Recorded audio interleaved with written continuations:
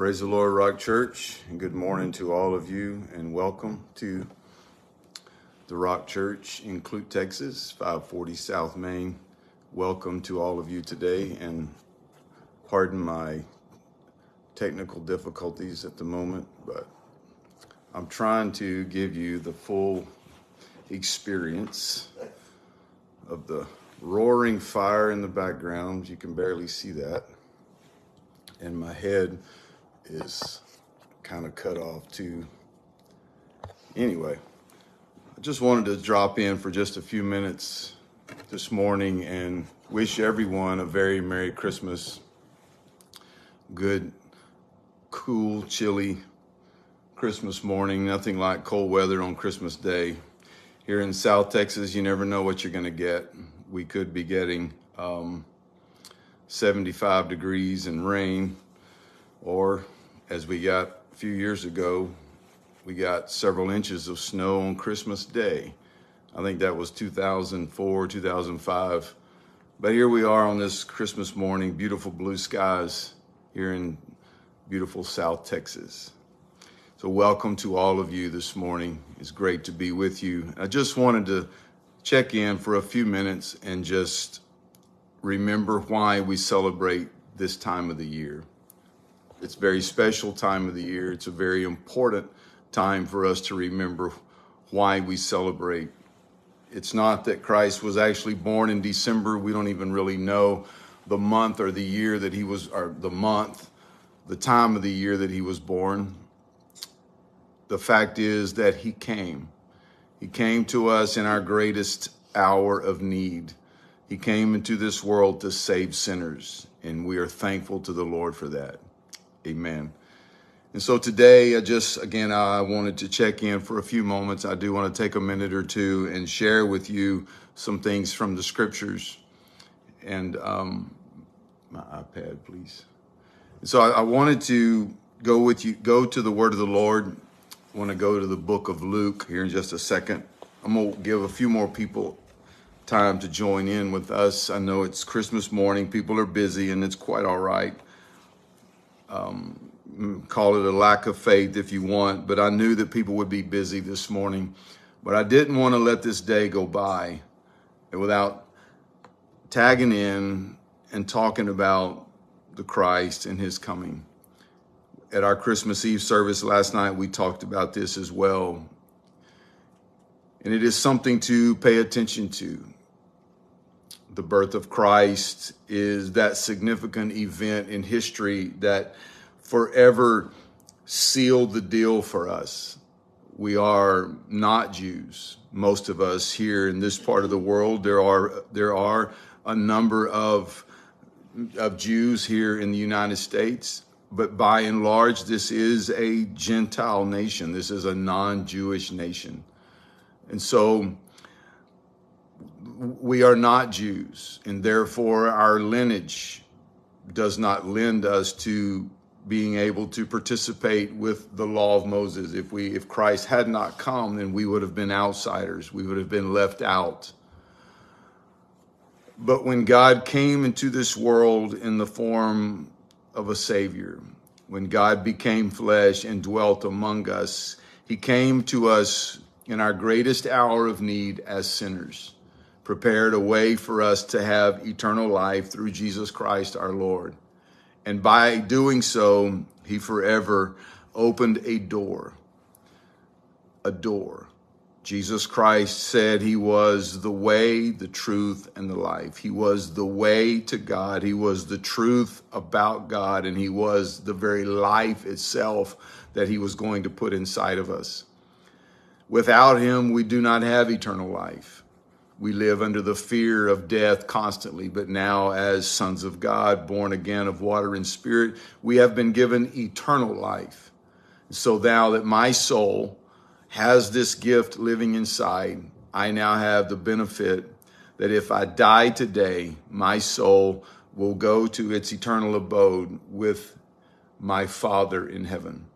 That, my friends, is the gift of the Holy Ghost. We've talked about this a number of times, but I want to mention it again today.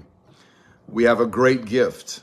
this baptism of the Holy Ghost, this new birth experience, the gospel, which is the death, burial, and resurrection of Jesus Christ. And now we also participate in that through Christ, his death, burial, and resurrection. But we now experience it through repentance, water baptism in Jesus' name, and the infilling of the Holy Ghost.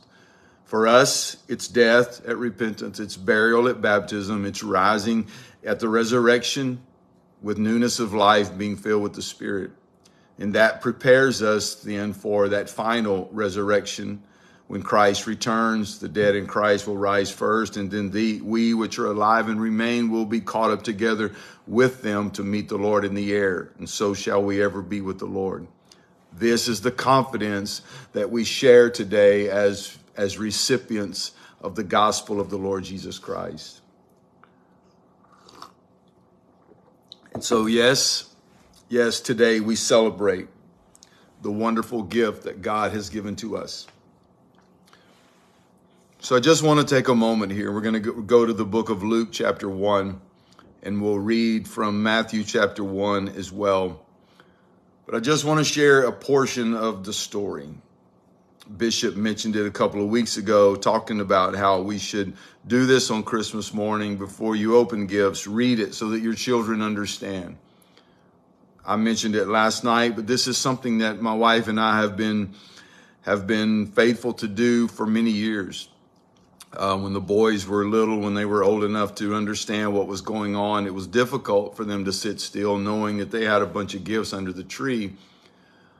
But we wanted them to understand the value and the significance of what we celebrate.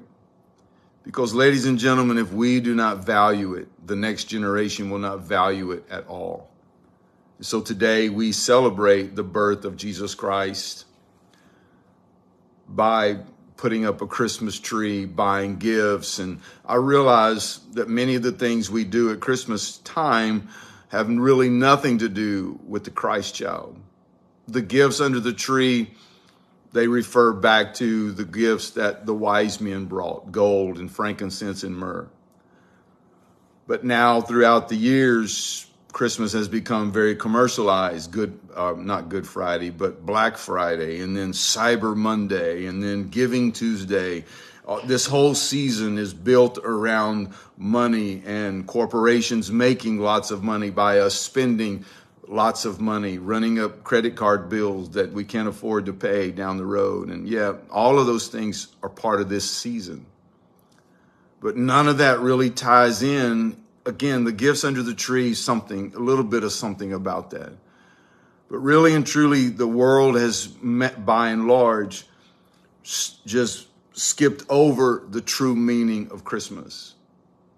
The word Christmas, if you took it apart, it would be Christ Mass. It would be about the advent or the coming of Christ into this world through the Virgin Mary. That's really what it's about. God in flesh, reconciling the world unto himself. That's truly what Christmas is. And so because of this, we have a time to celebrate. Again, it's not December. That's really not the time when Christ was born, but somewhere the calendar came to be set at December 25th that we would celebrate Christmas Day and all of the other, Easter. We don't even really know when the resurrection was, as it were. But that's usually in the spring because of the resurrection. Again, dates and times do not necessarily matter. What matters is that we remember why we do what we do. And so this morning, I just wanted to touch in for a few moments here. So I want to read to you from the book of Luke, chapter 1. I read this last night, but I'm going to go just a little bit farther with it today. You're welcome to come and go anytime you need to, but this will be recorded and put out there for you to watch later if you would like. But again, it wasn't me. The Lord made it clear to me that we would not let this day skip it and not do anything. No, we're not meeting in person today. We met in person last night. We had a good group that came and we talked about the Lord's birth. We sang, And then we fellowshiped and broke bread together. It was a great time. There was laughter. There was lots of chatter and talk and fellowship. It was very good. But even though we're not meeting in person today, yet we are still celebrating together, maybe miles and miles apart, but we're still celebrating together what this season means. So if you'll go with me to the book of Luke, I'm going to begin reading at verse 26, and I'm going to read down to verse 38. So 26 to 38. So would you follow along with me as I read? And in the 6th month, the angel Gabriel was sent from God into a city of Galilee named Nazareth, to a virgin espoused to a man whose name was Joseph, of the house of David. And the virgin's name was Mary. Now, I could go back and we could spend a considerable amount of time talking about the prophetic utterances that came through the prophets of old. Isaiah was one of the major ones in Isaiah 7:14, and then Isaiah 9:6 and 7. And then you could even go all the way out to, I believe it was Zechariah, who talked about the Messiah would come riding into Jerusalem on the back of a donkey. And then there were other prophetic utterances throughout the ages. Even the psalmist had some things to say about the Christ. But it was the one thing that we need to remember is that it was promised to King David. God spoke to him when he was he wanted to build a temple.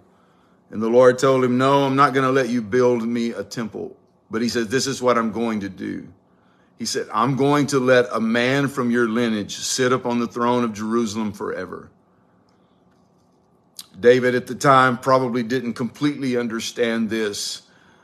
What God was saying to him is that there would come a day when there would be a man of the line of David who would sit upon the throne of Jerusalem forever. But we now know that this Jerusalem is not only mentioning Jerusalem in the land of Israel, which Christ will sit on the throne in Jerusalem, and he will reign there on that throne for 1,000 years.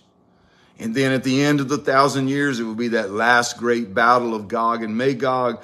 Then we will all go to the new Jerusalem, which is in heaven, that new earth, and that where John saw the new Jerusalem coming down from God out of heaven as a bride adorned for her husband. That's us.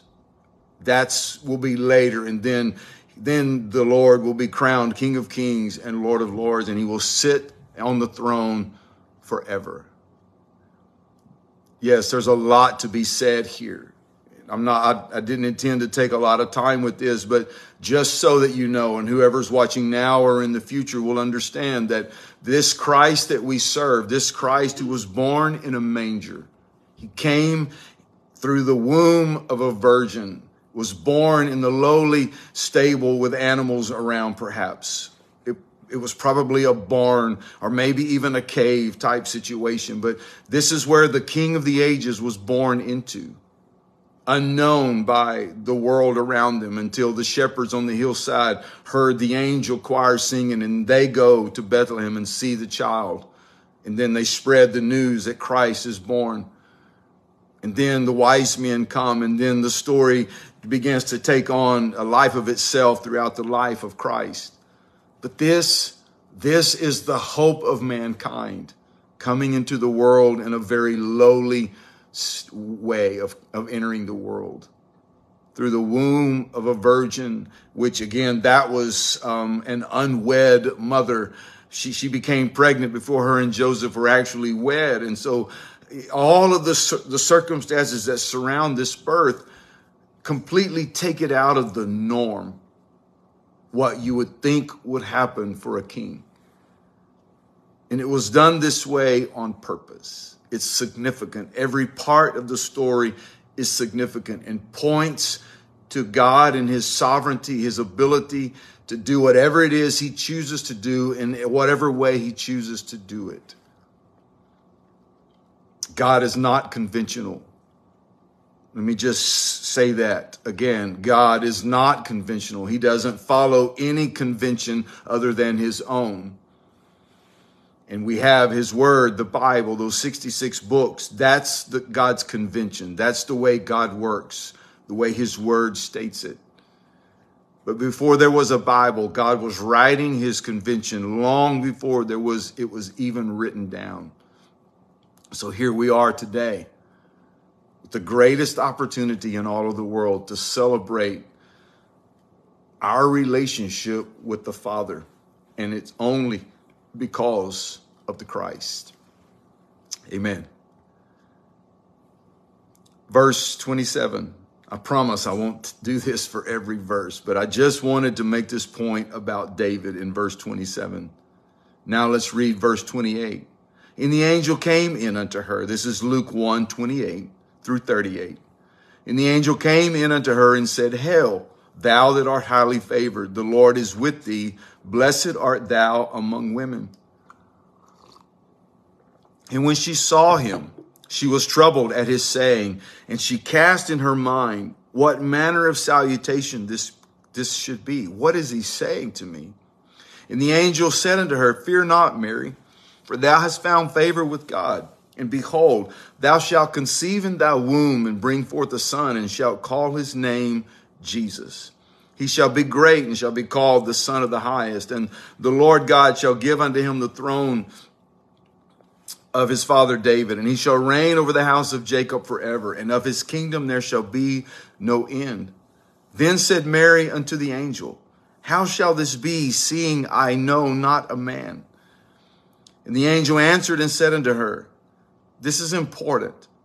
The Holy Ghost shall come upon thee, and the power of the highest shall overshadow thee. Therefore also that holy thing which shall be born of thee shall be called the Son of God. God is a spirit, and he is a Holy Spirit or Holy Ghost. And that Spirit, God himself, overshadowed Mary. She conceived and bore a child. Therefore, the Father of the Lord Jesus Christ is none other than God himself. He overshadowed Mary. She conceived and she bore a child. And the angel said, That thing which shall be born of thee, that holy thing, shall be called the Son of God. If that's not plain enough, then I trust that the Holy Ghost himself will open your eyes and let you see that God is the Father. The Holy Ghost is the Father of the Lord Jesus Christ. There is one God, one Spirit, and that God, that Spirit, was the Father of the Lord Jesus Christ. Verse 36, And behold, thy cousin Elizabeth, she also hath conceived a son in her old age, and this is the 6th month with her who was called barren. For with God nothing shall be impossible. And Mary said, Behold, the handmaid of the Lord, be it unto me according to thy word. And the angel departed from her. Now, Matthew chapter 1. And we will begin reading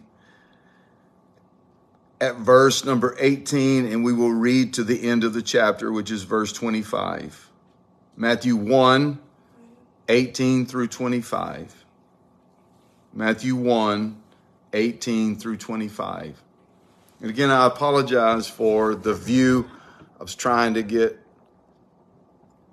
the roaring fire in the background, the beautiful Christmas tree. I hope that you can see it. 25.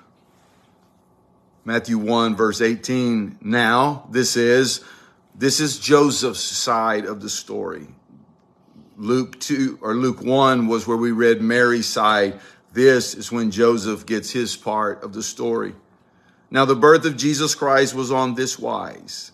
When as his mother Mary was espoused to Joseph, before they came together, she was found with child of the Holy Ghost.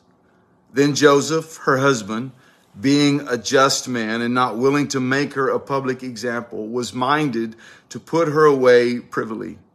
But while he thought on these things, behold, the angel of the Lord appeared unto him in a dream, saying, Joseph, thou son of David, fear not to take unto thee Mary thy wife, for that which is conceived in her is of the Holy Ghost. And she shall bring forth a son, and thou shalt call his name Jesus, for he shall save his people from their sins. Now all this was done that it might be fulfilled, which was spoken of the Lord by the prophet, saying, Behold, a virgin shall be with child, and shall bring forth a son, and they shall call his name Emmanuel, which being interpreted is God with us. I'm going to read you something here in just a minute that my cousin wrote. I shared it last night, but I want to read it to you again for those of you who were not there. But those three words mean everything to us. We could go to the book of 2 Corinthians and we could read chapter 5, where it speaks of the fact that God was in Christ, reconciling the world unto himself. God was in Christ, reconciling the world unto himself. That is saying to us more than we can fully grasp or comprehend in this life. What it is saying to us is that before Christ came, our sinfulness that we got from Adam was keeping us from any kind of close fellowship with the Father.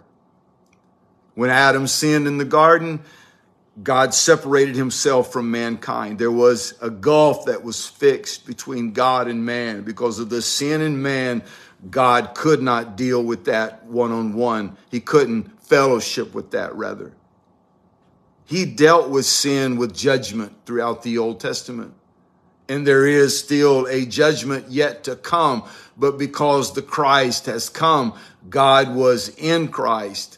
And through the Christ, he was reconciling sinful man back to himself. That, my friends, is everything to us. Let's consider it just for a moment.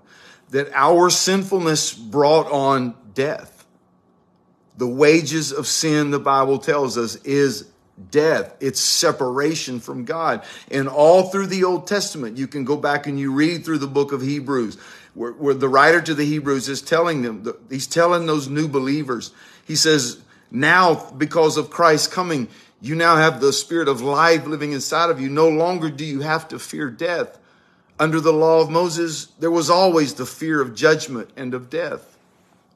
But now, the love of God has been manifested to us, and that love of God casts out fear, because there is no fear in love. And if we have fear, it's because we're fearful of the judgment. That's what John said. But Christ Jesus came into the world to save sinners, and then he took upon himself our sin. He died, he was buried, he rose again, and in that he paid the ultimate penalty. And now you and I, being born again of water and spirit, no longer have to pay that penalty. He paid it for us, and now we bear his life in us. No, this body we live in today will not ever walk on streets of gold. This body is going to be left behind. This mortal is going to put on immortality. This corruption is going to put on incorruption. Then shall be brought to pass the saying, death is swallowed up in victory. That's what we have to look forward to, because the Christ came. Yes, I know it's Christmas, and I know this message is kind of taking the long way around today. But the Lord is simply trying to once again reiterate to us his desire for reconciliation. Not only did he reconcile us, but he gave us not only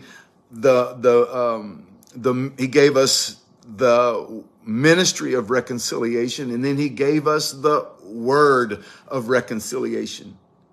So those of us who are born again, we have been given the ministry of Christ to reconcile God unto himself. Think about it. Christ Jesus, the man Christ Jesus, is not here.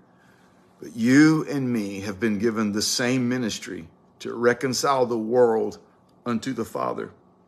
No, we don't save them, but we represent the gospel. We represent salvation to this world through what Christ has already done for us. Amen. Matthew 1, verse 23.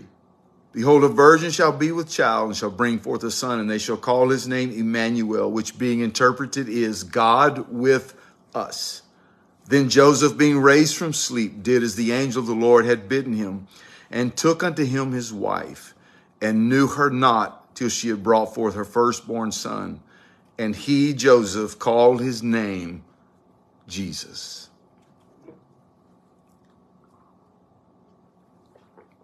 Now, this is what I copied and pasted out of Facebook. My cousin Greg Starks posted this.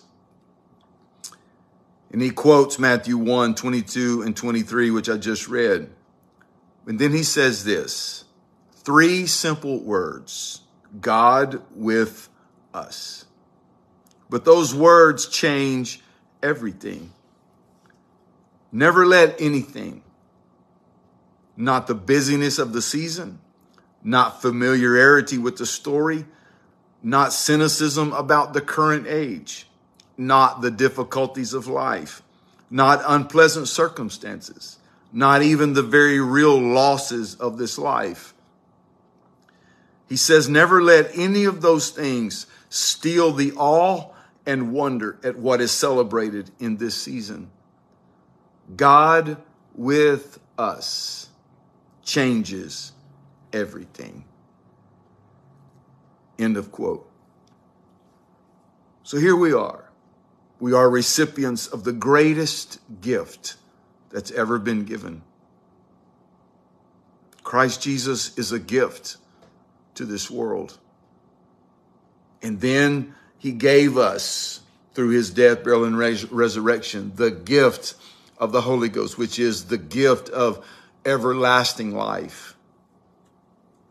And then there were other gifts that were given. I won't get into all of that today, but this gift that we have is meant to be shared. It's not just for us. It's not just to get us from earth to glory. That's part of it. But my life in Christ is now given to me to serve him, to serve his kingdom, to serve the Lord for the sake of the souls of men that are still lost in this world. If we live beyond our new birth experience, then we are called to serve. If you came out of the water speaking with other tongues and immediately died of a heart attack, that would have been the end of it. That would have been your saving grace. That would have been everything. But if we live beyond that day, then God is actively saving us. God is actively working in us. And therefore, he is actually expecting us to actively participate with him in his kingdom. His work is unending in us until the day he returns for us. Therefore, our work is unending until he returns. So today, as the Lord had spoke, I wanted to come and just take a few moments here. It's only been about a half an hour, and I'm going to stop. But I want us to remember what it truly means to be a child of God, what it truly means to serve the Lord, to serve who he is, and to serve what he is, to serve his kingdom. In that to go out into the world and reach those who have never heard the gospel of the Lord Jesus Christ. There is a quote that my wife just showed me, and I'm going to share this. It's by Brent Carr. He is an evangelist. And this is what he said. He's speaking of Mary. He says she was highly favored, but was almost put away by the man she loved the most. She was highly favored, but she was rejected by every person in Bethlehem. Highly favored, but she laid on the dirt floor of a barn and gave birth to a baby she carried 9 months. highly favored, but in the middle of the night had to leave all she knew and move to a strange town because God said so. Favor never looks like favor at first. Favor sometimes takes you through frustration, failure, and fear. You want to be favored of God? It may be in darkest night or deepest valley, but they're in that place where no one sees you and you feel like no one understands. Whisper to yourself, this is only the beginning, not the end. This will turn out for my good and his glory. This is because I am favored. And today that is truly the fact. We have been called and chosen by God. As a matter of fact, the King James Version uses the word elected. He called us, he chose us. And then when he filled us with his Spirit, that was his election. That was God putting his stamp of approval on us and say, I have chosen you and now I have elected you and I've gave you my seal. That seal of the baptism of the Holy Ghost. The Bible says the Lord knows them that are his because they have received that seal, his stamp of approval. So the rest of our lives are spent living to hear him say on that last day, well done, good and faithful servant. Enter thou into the joys of heaven. I believe that is everyone's desire. And I pray this for you today in Jesus' name. Amen. So let me pray, and then we will go on about our Christmas Day celebrations with family and friends and lots of good food, I'm sure. And so if you would join with me, let me pray here for just a moment. Heavenly Father, we're grateful for the power and the privilege of prayer. By this avenue, you've given us the ability to come boldly to the throne of grace. And when we walk right up to your throne, we can make our petitions known. We can fellowship with you just like we would our neighbor. God, it's not that we always are badgering you or lamenting our state before you. And there are times, Lord, we will do that.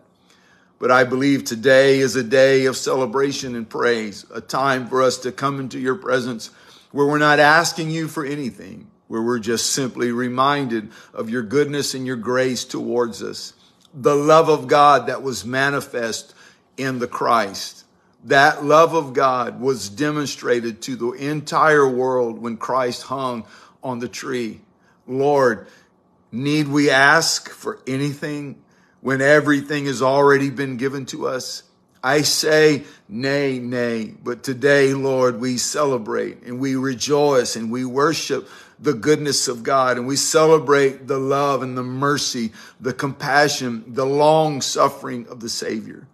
Lord, I don't need anything else. I don't need any other material things, Father. I have everything that you've already given to me. So today, oh Lord, I'm not here to ask you for anything. I have life and breath. There's food on our table, shoes on our feet, clothes on our backs, a roof over our head. And Father, there's good cars to drive and many changes of clothes in the closet. So today, Lord, I don't need anything. I just simply need to worship you and to magnify and to bless you for who you are and what you are. So today, oh Lord, I pray that we can do this as a church family, the Rock Church in Clute, Texas. I pray that we can do this, Lord, as the Rock Church in Beaverton and in North Carolina, Father. I pray that we can do this together as a body of believers today.